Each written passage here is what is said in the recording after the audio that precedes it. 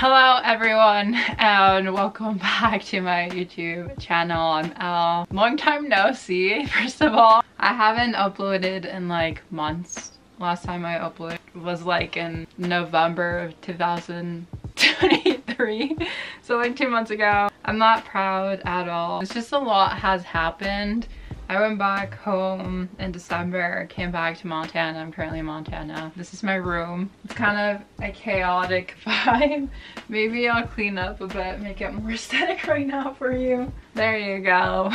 Welcome to the video. Today I'm gonna give you an update of where I've been at, what's been happening, and yeah, what my goals are for this channel. Yeah, I'm gonna have like a little mini presentation, if you will, at the side of the screen, so I can give you more of a visual perspective to auditory explanation. So this video overview will basically be me explaining where I've been, the vision board that I've put together for the New Year's, and how I started going to Parsons.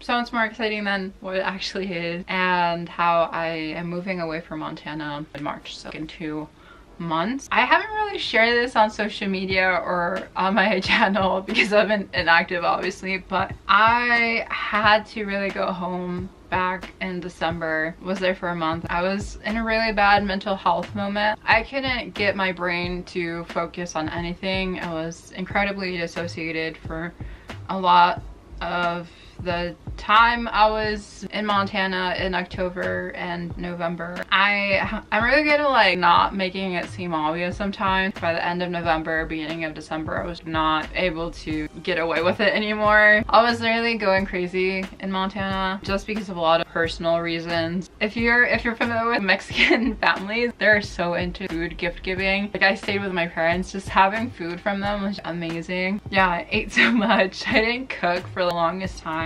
I really do hate cooking. Like it's something that I don't wish upon anyone. And yeah, I just miss talking to people on a casual basis, and not like romantically casually, like have a casual conversation. Like just didn't want it to be about like external goals, external meetings, external things, ambitions. I just generally miss having people to talk to, like friends. I didn't have that. In Chicago, I do have those people where I can like just vent and just like be myself. So it was really healing for me to do that. And then I started making more of like a life game plan. I think as a Pisces, gonna blame the astrology things, I have just been going with the flow for the past like 2 years and it hasn't worked out.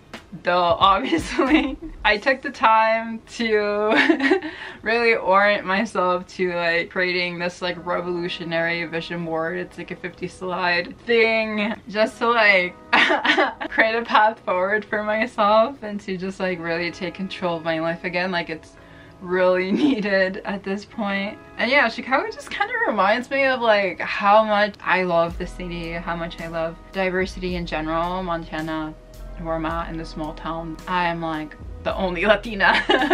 And if you know me, I really care about Latinx culture and stuff. So why am I in Montana? People keep asking me. I don't know. I was going with the flow. I need to change it. So going into my vision board that I made, I do really need to focus on myself, hence why I'm making the time to make this YouTube video. I recognize this channel is very much me sharing my perspective of my life, and I really need it because it's always been the exact opposite. I'm always just giving and giving and giving to others, but I never take the time to create my own space and my own like platform. I'm kind of like in my bad bitch era. It kind of feels like that. I'm really into the manifesting vibe. Really want to manifest money into my life. I'm really broke right now for a 26-year-old turning 27 in March, which is 2 months away. It's really scary to kind of think about. And I can almost say that my growth is reminiscent of like a snake slash moth slash like butterfly. I don't really know how to explain it. It's just kind of a vibe. But yeah, I'm really focused on spiritual growth, and I really am pursuing more of my dreams because of it and through it. I really want to focus on sustainable fashion, on ethical fashion. The only way I can really get there is if I focus on my financial liberation this year. So just working really hard, going from like broke to having savings and good checkings and like having student loans paid off, building on my credit score, and like working on business ideas, like just doing a lot of paid freelance stuff. And I really do want to find a new remote job just so that I can no longer have to be in Montana. The two jobs that I'm working right now, they're both part-time. It requires me to be in Montana, and that's not an ideal situation for me whatsoever. But this will obviously require me to not give any fucks of what other people think of me. Like I guess I've stayed in Montana because I've just been afraid what people are going to think if I like stop what I had been doing in the past, or if I do move away. Like I've just been really in my head about people judging me. Like even right now I'm like, what are people thinking of me because I've been in my room for the past 3 days since I've come back to Montana, you know? Like I just really want to prioritize myself. Like I just really want to be happy. Like if you notice, I'm on my list, I want a gentle, artsy, social justice New York boy. I'll get into the New York thing a little bit more. Again, super into like the social justice / like fashion education stuff. Like that's obviously one of the main reasons why I'm doing this YouTube channel and video. Also, I've always wanted to go to London. Like it's always just been a dream of mine. I don't know, it's just, it sounds beautiful. Like just walk the streets, I just want to like eat the food. Like I don't know, it's been a dream of mine my whole life. I want to move to New York. I am doing everything I can right now to make it work. It's just like credit scores are something that I've never really prioritized before. So I actually took out my first credit card when I was back at home, and it just came like yesterday. So I know what my credit score is. I didn't know if I had a credit score until like yesterday. So that was taken care of. I'm now a proud credit card owner, and now I know my credit score, and hopefully I'm like one step closer and getting an apartment in New York. You know, like having dreams does help you prioritize like your real life, and not just like winging it all the time.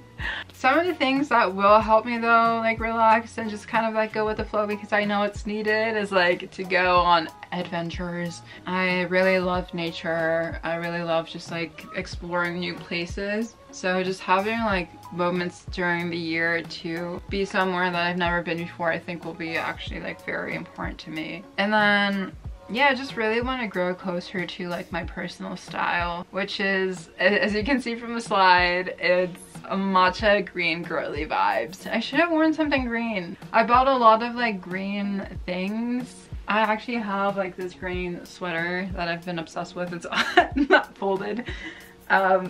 Let's ignore that. But yeah, I just really want more of like a hyper feminine look. I really do want to go towards more like princess / like mermaid vibes. This is more of like a masculine fit, and I have like casual pants right now, which I mean, it's a Sunday, but it's like not what I want. So I have to remember that this is what I want. Like I want to gravitate towards like coral stuff, like towards glitter accents, things that are both like cozy and sexy, that kind of like are reminiscent to nature, have this like chic aesthetic. I really want to take inspiration from outside. Right now it's winter though, and it's like -10. That's not an excuse, it's just in reality. So, but I do want to accentuate it with like greens and like a Y2K vibe. And I want it to be like fun, but like bad bitch, you know? So yeah, I'm working on my personal style. And then this is my career overview. So there's a lot of things that have been on my mind. I'm really focused on my career this year. As I was saying, I have a game plan. I want to like do what I've always wanted to do, which is my own dreams. So basically, I've always wanted to be a sustainable fashion designer. If you haven't seen my last video, I was really grappling with like wanting to be a fashion designer because I used to be a social justice organizer. But I'm all in now. Future videos are coming out on DIY, upcycling, making things. I'm so hyped. I really want to grow this YouTube channel channel, I'm gonna make it a very serious point to be uploading every week, even though I'll be working 50 hours a week at my other 2 part-time jobs. So this will be my 3rd part-time job. I want to put like 20 to 30 hours in the evenings and during the weekend. And I really do want to focus on this becoming a place where it's both educational content but also lifestyle. I want to grow my ethical fashion blog called Sustainable Amor, and it focuses on ethical fashion, social justice, and environmentalism. So I really want to just like write a blog post every week for that. I want to grow my TikTok channel, and that will be in conjunction with my YouTube. So I'll be making TikToks out of the YouTubes that I'm making. And then I'm coming out with a little podcast on sustainable fashion, just like me, like chatting in my room, sharing my thoughts. I already have like 3 podcast ideas and that I'm gonna be doing.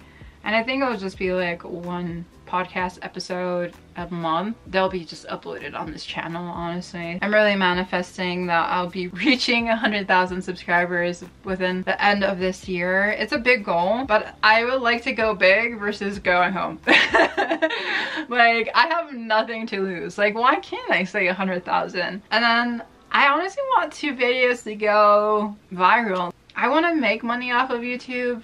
I know it sounds very materialistic, but no one should be having 3 part-time jobs. Like, no one should be working 60 hours a week, which is something that I will be doing starting next week. I'm gonna go a little bit crazy, so don't mind me if I say I want to make money off of YouTube. I want to work with cool brands. Like, I want to work with like ThredUp, Poshmark, eBay, secondhand platforms that are, you know, reselling used clothing. Ideally have a dope manager to help me navigate everything. And yeah, I want to edit every day for at least 1 hour. It's really going to be just like progress over perfection. But with a vision board and with manifesting, if you don't have a strategy, then like you're just talking stuff with no realistic grounding. So basically, I'm uploading every Sunday, and my goal is that these videos are just fun and we do things like together where we're learning from each other, and I'm expanding on the ideas that y'all put in the comments. Progress over perfection, that's how we learn, that's how we do things. Yeah, and I just really want to implement like good practices. Like, I don't want to make videos just for like the algorithm. I want to do things for the audience that's watching me. And yeah, I have to just be smart about like tuning into like pop culture moments, popular keywords. And I only have like 20 hours in total to work on videos. So I have to be very smart about how much time I allocate to each of the processes of making videos. And I am very obsessive, so like thumbnails I always obsess about. And I just have to think about whether the videos I'm making resonates with like my values and my vision. So that's just like what I'm doing for YouTube, just an insight of what's to come. But going back on a personal note, I just really am in the mindset of learning. I went back to school, you can say, what was it? In December when I went back home, I went to Parsons. So Parsons has this certification program through Coursera, which is this like online site that provides free or like premium courses. I took the Parsons/Coursera course that specializes on digital fashion innovation. So I did a 7-day Coursera trial, and that way I was able to get my first certificate in the program called Digital Fashion Mindset. And I highly recommend it if you're interested in basically learning about how digital fashion is transforming the industry. It provides a lot of different solutions of how digital fashion can help with sustainability and environmental and social issues in supply chains, and how design can become more efficient by using 3D systems and softwares. It was really eye-opening. I was able to finish the first course in 4 days. I just took a break in between every other day, but they were saying it was like a month-long course. So you can pace yourself. I just kind of got really obsessive with it. I learned a lot. Highly recommend. I got the certificate. I put it on my LinkedIn saying I was so proud of myself. Highly recommend that you just take time to learn about digital fashion, especially when there's more AI stuff coming out and there's like more softwares. Highly recommend. And then the second course of this program is called Digital Fashion Industry. I haven't started it because the program charges you $50 $50 a month to continue with the premium courses after the free trial. I do want to learn, but I'm still thinking about whether I want to pay those $50 because I'm so broke right now. So maybe now is not the time, especially when I'm going to be working 60 hours. Yeah, there's like 4 courses in total. I just took 1. Going back to like the final points of my life, I can't be in Montana anymore. I came back this Thursday. I was crying on the plane because I didn't want to come back. But I'm really broke. I don't really have money to move right now. I have a shitload of stuff in my room that I have to get rid of. My car is currently dead because it's a janky car. Yeah, but high hopes that I can save up money within these next 2 months. And I want to move to New York. I really just need more diversity in my life. Something about Queens. Ideally, I would want to live with myself. I like full control of my things and schedule.